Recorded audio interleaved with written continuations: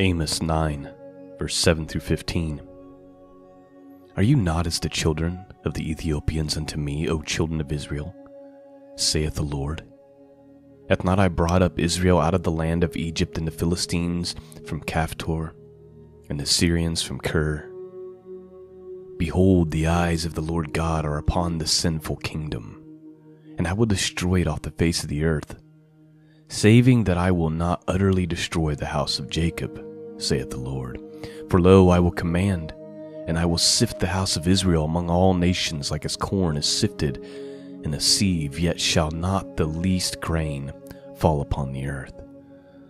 All the sinners of my people shall die by the sword, which say, the evil shall not overtake nor prevent us. In that day will I raise up the tabernacle of David that is fallen, and close up the breaches thereof, and I will raise up his ruins, and I will build it as in the days of old, that they may possess the remnant of Edom, and all of the heathen, which are called by my name, saith the Lord that doeth this. Behold, the days come, saith the Lord, that a plowman shall overtake the reaper, and the treader of grapes him that soweth seed, and the mountains shall drop sweet wine, and all the hills shall melt. And I will bring again the captivity of my people of Israel, and they shall build the waste cities, and inhabit them, and they shall plant vineyards, and drink the wine thereof, and they shall also make gardens, and eat the fruit of them. And I will plant them upon their land, and they shall no more be pulled up out of their land which I have given them, saith the Lord thy God. Greetings. Welcome back to the broadcast. I'm Sean, your host. The website is www.scriptureandprophecy.com. Today we are doing our gospel portion and are studying the book of Acts, and what I just read to you was actually the prophets portion for today.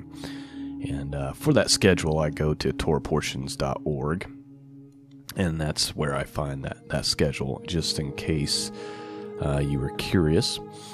So today's prophet portion is, hang on, I have it pulled up for you here, the book of Mark, chapter 12, verse 28 through 34, dealing with when Jesus is explaining what the greatest commandment is. And then, of course, we're going to continue our study in the book of Acts. We're going to read chapter 18, and the story continues to follow Paul as he travels and diligently works to spread the good news, the gospel of Jesus Christ. So that's what we're working with, and we're going to start with our gospel portion real quick. I just want to thank those of you who pray and those of you who contribute and make this podcast possible. Thank you so much for all your prayers, all your contributions, and just thank you for supporting this work and making it possible. And if you're someone who is being blessed by this and you want to support it, you can do that by going to scriptureandprophecy.com. There's a donate tab or subscribe tab or a P.O. box, or if you're listening on YouTube, all the links are in the description below. All right, let's start with our short gospel portion again. Mark chapter 12, verse 28 through 34. And one of the scribes came, and having heard them reasoning together, and perceiving that he had answered them well, asked him, which is the first commandment of all? And Jesus answered him, the first of all commandment is, Hear, O Israel, the Lord our God is one Lord. Now, just so you know, Jesus is not just popping off something random here. Typically, what Jesus is doing, if you pay attention and you know your Bible, or you've got some nice cross-reference tools like eSword, you'll see that he is quoting a scripture, and he happens to be quoting Deuteronomy chapter 6, verse 4, which says, Hear, O Israel, the Lord our God is one Lord. And so he says that's what the first commandment is. The first of all commandments is, Hear, O Israel, the Lord our God is one Lord. Verse 30, And thou shalt love the Lord thy God with all thy heart, and with all thy soul, and with all thy mind, and with all thy strength. This is the first commandment. And the second is like, namely this, thou shalt love thy neighbor as thyself. There is none other commandment greater than these. And the scribe said unto him, Well, Master, thou hast said the truth, for there is one God, and there is none other but he. And to love him with all thy heart, and with all the understanding, and with all the soul, and with all the strength, and to love his neighbor as himself is more than all whole burnt offerings and sacrifices. And Jesus saw that he answered discreetly, and he said unto him, Thou art not far from the kingdom of God. And no man after that durst ask him any questions. All right, so Jesus tells us, and we see it in the other Gospels too, where he makes statements like they all, all the commandments hinge on these two, right? You see that kind of verbiage. Love your God, love the Lord your God with all your heart, soul, and mind. And the second is the same, love thy neighbor as thyself. And it's pretty simple. If you are loving God with all your whole heart and soul and mind, you're going to walk in obedience.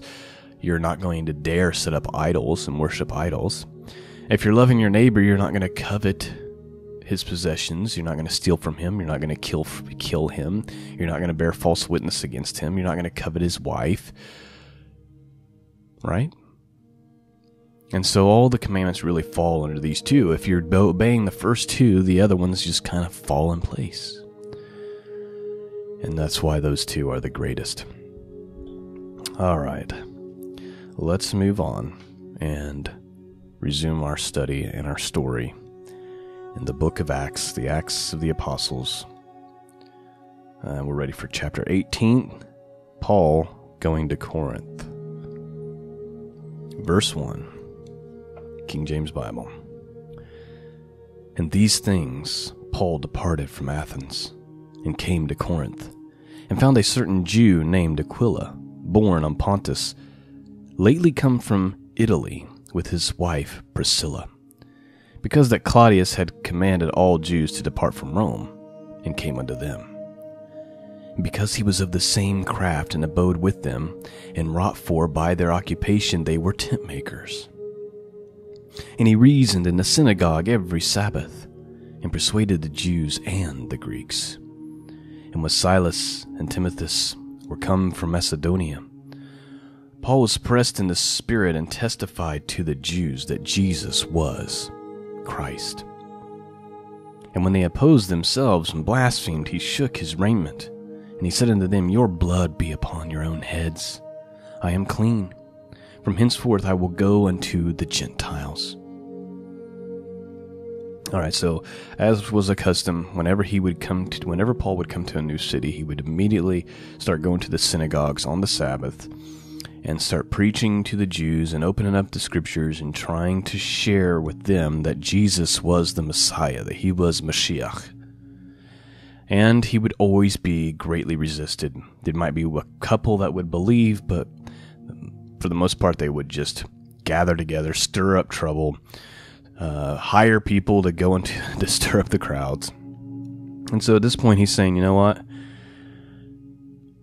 After they blasphemed the name of Jesus, it says he shook his raiment and he said unto them, Your blood is going to be upon your own heads. And from now on, I am going to the Gentiles.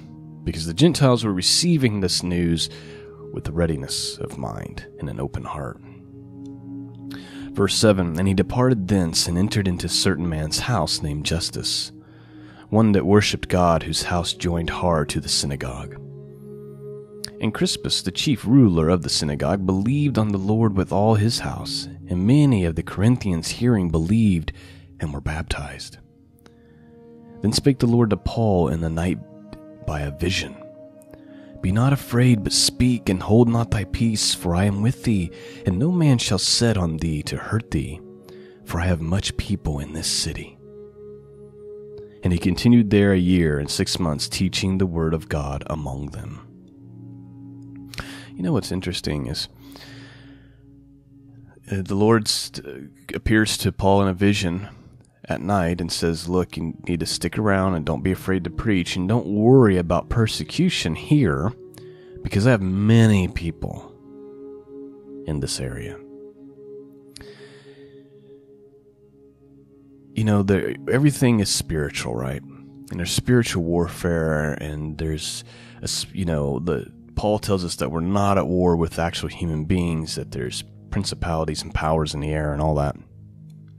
And I just wonder where there's big gatherings, big communities of Christian people, strongholds where there's a lot of people of the faith, if the corruption and the evil and the persecution is less, just as a result of the spiritual warfare. You know, you can see this in the United States. There's certain states that are still strongholds of conservative Christian values, right? And lots of churched people. And within those states, there's a lot less of the corruption. Obviously, the worldly evils and corruptions are everywhere, but you'll notice that in those certain states, it's safer to be a Christian. You're less likely to find yourself being tied up in some weird lawsuit. You're less likely to be attacked for your faith or your church to be attacked.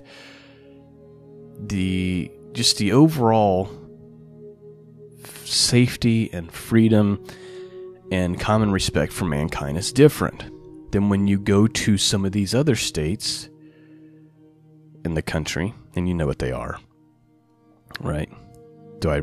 Surely I don't need to name them. Everybody knows what they are. And you're an outcast in those particular social environments in certain cities in the United States where it's actually dangerous to be a Christian, where you're likely to find yourself tied up in some weird lawsuit, some form of persecution. I just wondered. I was just thinking about that. I don't really have anywhere to go with that other than to say where God's people are plentiful, there's peace and prosperity and freedom and goodness.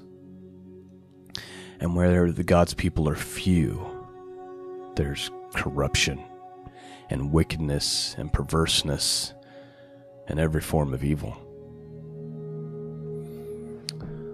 Moving forward, verse 11, and he continued there 1 year and 6 months, teaching the word of God among them. Verse 12, and when Gallio was the deputy of Achaia, the Jews made insurrection with one accord against Paul, and brought him to the judgment seat, saying, this fellow persuadeth men to worship God contrary to the law. And when Paul was now about to open his mouth, Gallio said unto the Jews, if it were a matter of wrong or wicked lewdness, O ye Jews, reason would I that I should bear with you. But if it be a question of the words and names and of your laws, look ye to it, for I will be no judge of such matters. And he drave them from the judgment seat. Then all the Greeks took Cethenas, the chief ruler of the synagogue, and beat him before the judgment seat. And Gallio cared for none of those things. And Paul after this tarried there yet a good while, and then took his leave of the brethren, and sailed thence into Syria, and with him Priscilla and Aquila, having shorn his head in Centuria, for he had a vow. And he came to Ephesus, and left them there, but he himself entered into the synagogue, and reasoned with the Jews. And when they desired him to tarry longer time with them, he consented not, but bade them farewell, saying, I must by all means keep this feast that cometh in Jerusalem. But I will return again to you, if God will. And he sailed from Ephesus. You know, this is one of the verses where we could look to that might seem to indicate that it's still important to pay attention to the feast. Because in this situation, they're asking Paul to stick around, and he's saying, no, I must by all means keep the feast that's in Jerusalem, and so he's traveling to Jerusalem to keep the feast. Verse 22, and when he had landed at Caesarea and gone up and saluted the church, he went down to Antioch. And after he had spent some time there, he departed, and went over all the country of Galatia and Phrygia in order, strengthening all the disciples. And a certain Jew named Apollos, born at Alexandria, an eloquent man and mighty in the Scriptures, came to Ephesus. This man was instructed in the way of the Lord, and being fervent in the Spirit, he spake and taught diligently the things of the Lord, knowing only the baptism of John. And he began to speak boldly in the synagogue, whom when Aquila and Priscilla had heard, they took unto him them, and expounded unto him the way of God more perfectly. And when he was disposed to pass into Achaia, the brethren wrote, exhorting the disciples to receive him, who when he was come, helped them much which had believed through grace. For he mightily convinced the Jews, and that publicly showing by the Scriptures that Jesus was the Christ. That, my friends, is the end of chapter 18. One last little thing to point out.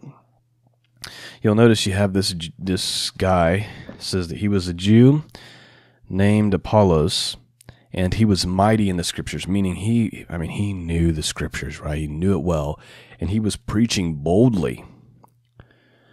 But the only thing that he knew at that time or understood about Christianity was the baptism of John. And so did Aquila and Priscilla act like Christians do today, that they go to the comment section on his YouTube page or send him emails and rebuking him because all he knew was the baptism of John and telling him how he's an idiot? And because this is the kind of stuff I see Christians doing to each other. I don't really receive a lot of that. I receive some of it, but I go to other videos and other things where I'm seeing people just attacking the presenter, just with all cruelty and all pride. I've had people come to my comment section and tell me that my ministry is worthless because I mispronounced the Hebrew word mystrium, which is Egypt in Hebrew. And I'm like, are you kidding me? Notice what Priscilla and Aquila do. They notice that this guy's preaching boldly. But unfortunately, all he knows is the baptism of John. So it says that they took it unto him. So they just kind of came unto him, brought him to the side, and then shared with him the rest of the gospel, right? It says they expounded unto him the way of God more perfectly.